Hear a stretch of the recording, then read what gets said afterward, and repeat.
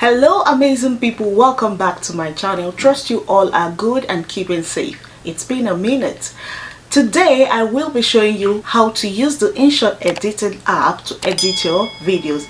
You can use this app to edit your YouTube videos, your Instagram videos, your TikTok videos and lots more. So let's get right into it. Stay tuned. The Inshot editing app can be downloaded from Google Play Store or the Apple App Store. Click on the Inshot icon to open the app.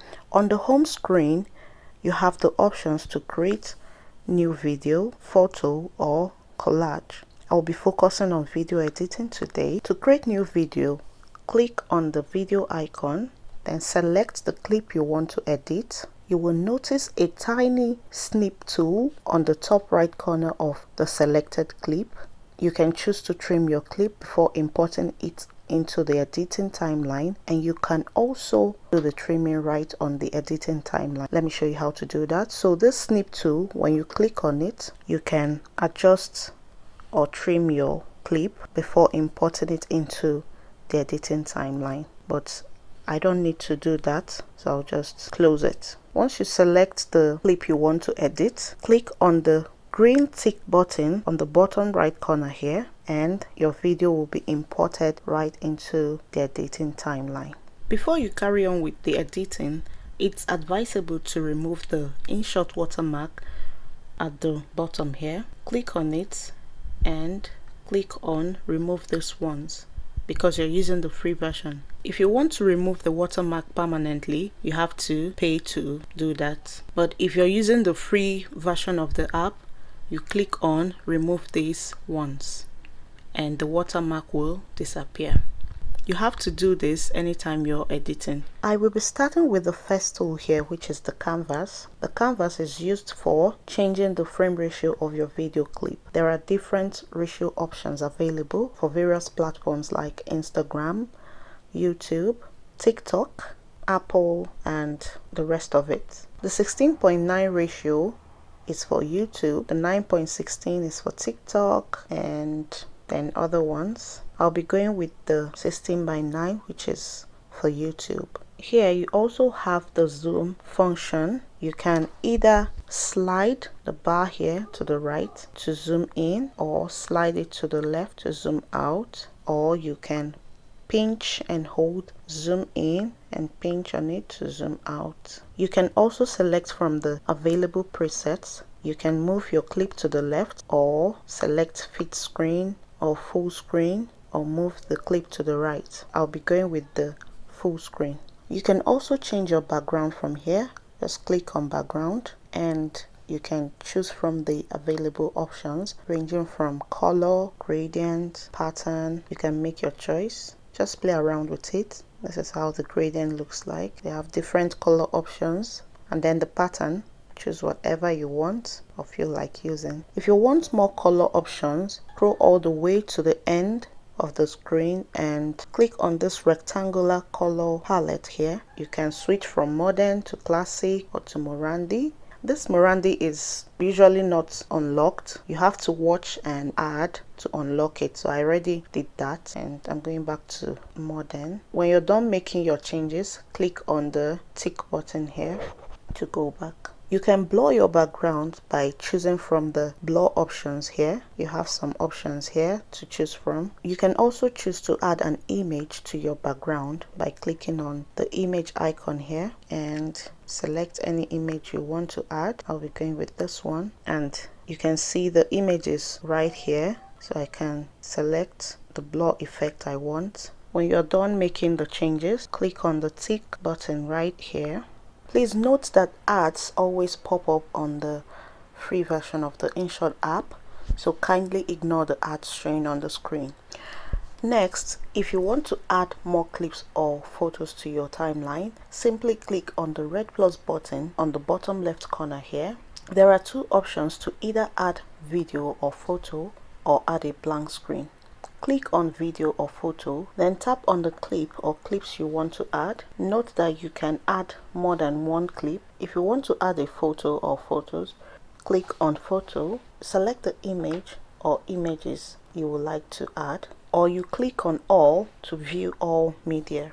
Then select what you want. Click on the green check button on the bottom right and your image is added to the timeline. Next, if you want to add music to your video or add sound effects or record a voiceover, simply click on the music icon. Here you have the options to either add tracks, effects, or record a voiceover. Click on tracks. Right here you have options to select from. You can either choose from the featured tracks that comes with the app, or if you have a downloaded song on your phone, you can choose from iTunes or My Music on Android, or you choose effects. So if you're choosing from the featured tracks, you click on a folder and a list of all the tracks in the folder will show. Tap on one. You can listen to the music by clicking on the play button here, and if you like the track, you go ahead and click on the red download button on the right corner here, and then you click on the use button. Note that if you're going to upload the video on YouTube, then you have to be careful not to use a copyrighted song. And if you look closely, you will see a note here that says, to avoid copyright issues and support the artist, we advise you to add the following credits, blah blah blah. So be sure that the song you're selecting does not have copyright. Tap on the use button when you're done, and then if you're selecting from iTunes, the same thing, you tap on the track and click on the use button. If you want to use effects, you have lots of effects here, and you can import effects from your phone or from anywhere. So to select effect, just click on a folder and the list of all the sound effects here will show, and you can make your choice and then click on use, and the track will be added to your timeline. You can adjust or move the track to the point where you would like it to start playing from by tapping on the track, then hold and drag it to the point where you want it to start playing from. You can make adjustment on the track by double tapping on the track, then use the bar on both sides of the track to make adjustments. From either the beginning of the track, you drag it in, or from the end of the track, you drag it in. You can also control the volume from here. You can increase or decrease the volume by sliding the volume control bar here. You can choose to fade in the music by tapping fade in, or fade out by tapping fade out, or you can choose both. Click on the check button when you're done. You can also add more music if you want. Just same process. Click on tracks and select whatever music or sound or effects that you want. So you can add as many tracks as you want to, and you can move it around, move it to where you want it, drag and hold and move it to where you want it to be. When you're done, click on tick. If you want to delete any track from the timeline, you either click on undo or go to music, and you will see all the tracks you added. Select the one you want to delete and click on delete. You click on tick. The next function here is the sticker. Just click on sticker and you see all the animations, the gifs and emojis, social media likes, social media icons, and lots of it. If you're editing for YouTube, you can find the subscribe GIF here. Tap on it and it will appear on the screen. Tap on the sticker and move it to where you want it to be on the clip, and then click on the arrow on the right to resize it. You can increase it and reduce it. You can also flip the sticker by tapping on the flip button here. The flip function kind of flips your image or sticker the other way around. You can add transition effects by clicking on the pen edit tool right on the corner here. Here you can see all the transition effects, the basic transition effects. Just play around with it and make your choice. If you click on the in button, the GIF or the sticker will transition in, and if you click on out, the sticker will transition out. The speed bar here is for you to adjust how long you want the transition to last. So slide to the right to increase the time and slide to the left to reduce the time. When you're done, click on the check button. You can also add image overlay on your clip from here as well. Click on the image icon, then choose from camera roll, select the image you want, pinch and drag to resize, then press down on it and move it to where you want to position it. Okay, then resize and place it where you want it to be. You can resize it more if you want to, and then you can add transition to it by clicking on the pen tool. You can choose from loop, just play around with the transition effects and choose the one you like. Use the speed bar to adjust the length of time the transition will last for. When you're done, you click on check. If you want to reposition the image, just tap on it and drag it to the point where you want it to be on the clip and leave it there. You see that? You can copy or duplicate the subscribe animation and place it on another part of your clip. Click on copy or click on duplicate and you have lots of it. Then move it around.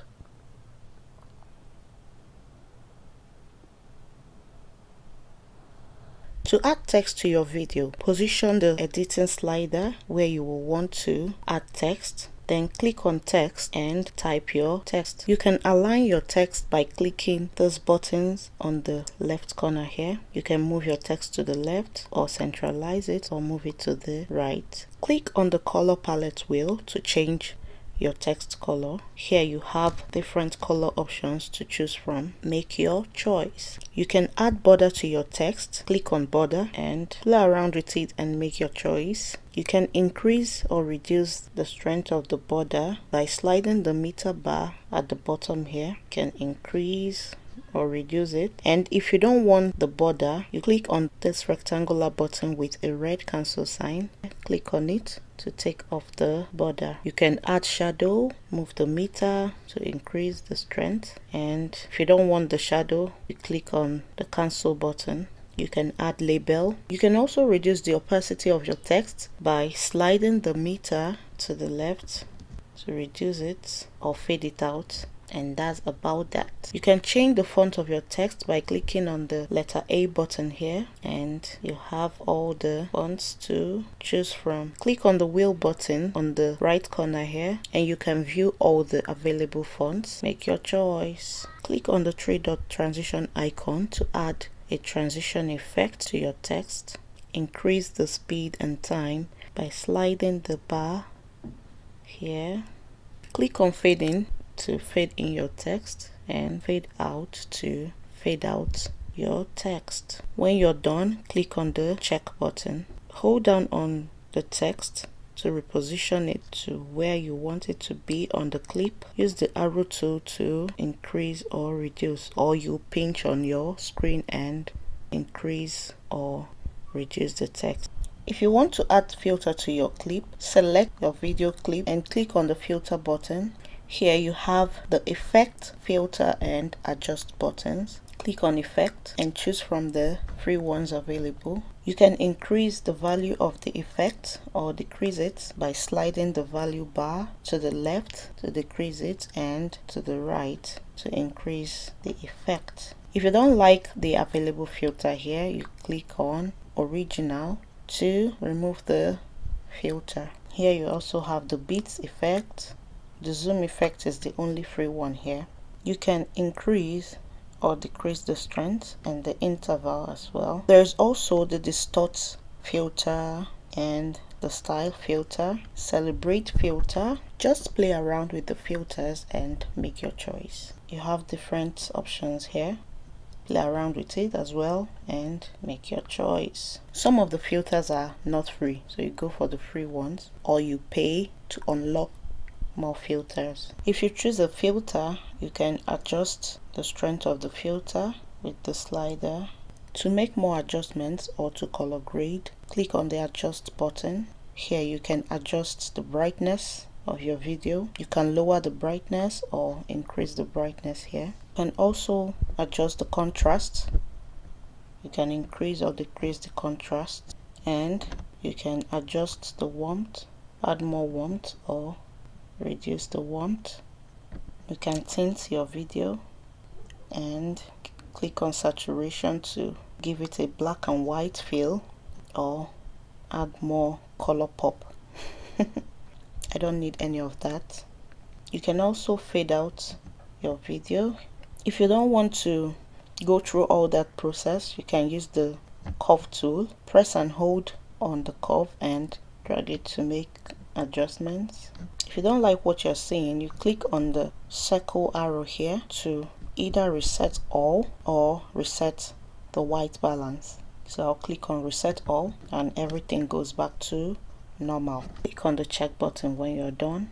You can also adjust your highlights here, add some highlights, add some shadows if you want. Just play around with it, and you can add some color and use the meter to adjust the colors. Same thing here, you choose a color, you adjust it with the meter, and if you don't want any of this, click the cancel button and everything goes back to normal. You can add hue, and so many options here that you can choose from. You can sharpen your image. Just click on the sharpen button, and I'm going to sharpen the clip a little bit. When I'm done, I'll click on the double check button. It gives you the option to apply filter to all. The filter will be applied to the entire clip. When you're done, click on check, and that's about that. So next we have the Precut tool. Click on Precut, and here you will find the trim, cut and split tools. Click on the trim tool and use the bars showing on both sides of your clip to trim off any part of the footage that you don't need. You can drag the bar from the beginning of the clip if that's where you want to trim off, or from the end of the clip to trim off the ending part. The cut tool cuts out some part of your video clip, and then you can use the arrow bar here to include the parts you want, extend it. The split function can be used to split your video into two. Play your video to the point you want to split it and make sure to select the split function. You will notice a white bar with a red dotted line in the center of the bar.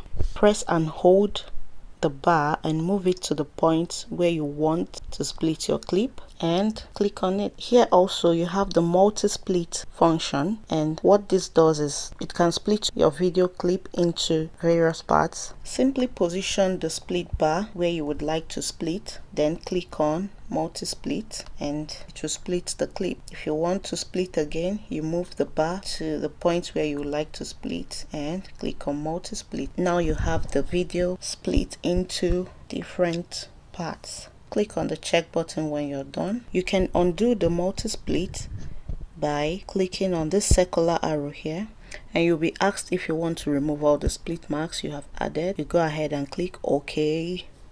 If you want to rearrange the clips, move things around, what you do is long press on the timeline and you will see all the clips you have on the timeline. Then hold down on the clip you want to arrange and move it to the point where you want it to be and drop it there. If you would like to add an image or another clip, you select the point where you would like the image to be, tap on the clip, then click on the red plus button here and click on video or photo, then select the image you want to add and click on the green check button, and the image will be imported into your timeline. The image will be positioned right in between the clip you selected. If you look closely on your timeline, you will see a pen editing tool at the corner of the image you added. Click on it. Here you can add transition to the image. The split function right here on the timeline is the same as the previous one we used. The delete function here deletes a selected clip, or you can delete any of the effects you added, or delete music or emojis or anything you want to delete from the timeline. You select it and click on delete. The volume control function here can be used to reduce the volume of any added audio or music. If you want your entire video to have the same volume control, then you click on apply to all. We also have the speed function here. This can be used to speed up your video. If you want to fast forward your video, this is where you do all of that. You can slow down your video or fast forward it by moving it all the way to the right, or slow it down by moving it all the way to the left. Click on check when you're done. You can duplicate a clip by selecting the duplicate function, and you will have the same clip twice. You can rotate a selected clip or a particular part of your video with the rotate function. You click on it to rotate. You can use the flip function to change the direction of a clip. Tap on the clip and click on flip, and it will change the position of your selected clip. Click on the undo arrow to reverse change. You can use the freeze function to freeze a selected part of your video. Let's watch that. Next, here is the reverse function, and its job is to reverse your video, and your video will play backwards. Click on settings to change your video resolution. You click on video resolution. Here you have 720p and 1080p. I usually go for 1080p because it gives my video better quality. When you're done, you go back. When you're done, click on the share icon at the top right corner here and click on save and wait for it to save. Thanks for watching. See you in my next video. Peace out. Stay blessed.